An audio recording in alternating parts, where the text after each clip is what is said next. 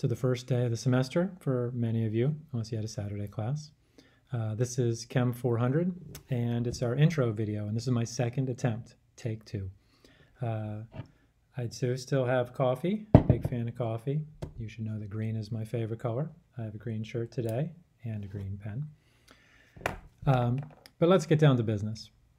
So for your first day tomorrow, you need to have the lecture outlines printed out, and you need to start watching the lecture videos.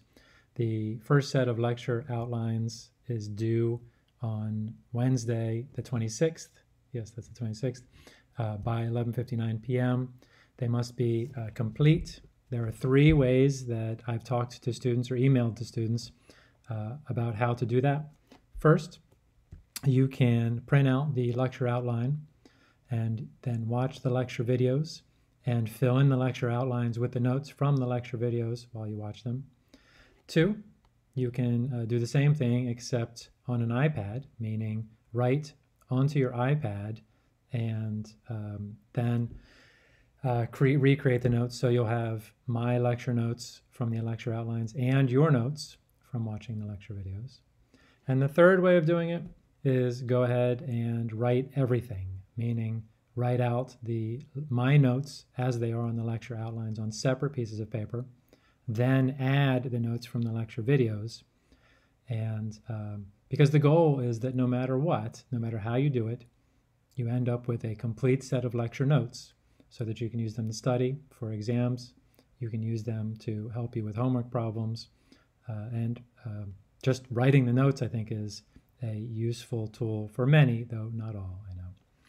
So that's the first thing I want to talk about. Been getting a lot of questions about that. I'm open to other ways of doing it too. Just email me or see me in office hours.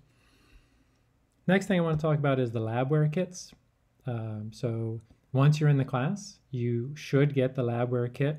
I've asked for you to take a picture of your labware kit with the scale and the pH tester and the temperature probe that is also a total dissolved solids or TDS tester. That's supposed to be done by this Saturday. Lab doesn't start this week, but the following week it will start. So some students, some faculty actually have told me that some of the options on Amazon are out. If you find that, then look around for other options. The key thing, and this is just for the labware kit of plastic beakers, graduated cylinders, and pipettes. You may have to buy 2 different sets of labware. So I've seen some kits that have beakers and plastic pipettes, also called plastic droppers. Make sure they can hold at least 2, but not more than 3 milliliters with their markings. Sometimes you can get the graduated cylinders separately. I've seen a bunch of different options. If you have any questions about that, just let me know. Send me an email with a link, and I'll give it a thumbs up or a thumbs down as far as if I think it'll be useful. But hopefully you've found that already, and hopefully you've got them, especially if you're registered for the class. Last note I wanted to say, speaking of registration for the class, is that today is the day by which you have to contact me if you're registered to stay in the class by 11:59 p.m. tonight. And if you don't, then starting tomorrow morning, I will drop you to make way for people from the wait list. There will be a couple people from the wait list, I imagine, getting in. All details to be confirmed tomorrow morning. And by tomorrow, hopefully by 9 or 10 a.m., you will know whether or not you're in the class if you're on the wait list. Same thing for waitlist people too. They have to log in or access, I guess is a better word, the CHEM 400 Canvas site. I'll be able to see that.